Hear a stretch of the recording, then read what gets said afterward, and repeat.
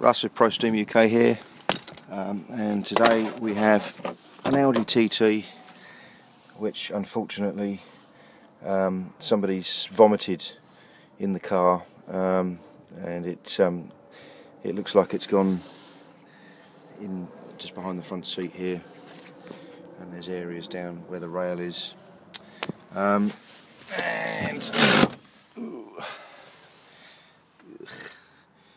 I don't know if you can see that down beside the centre console there.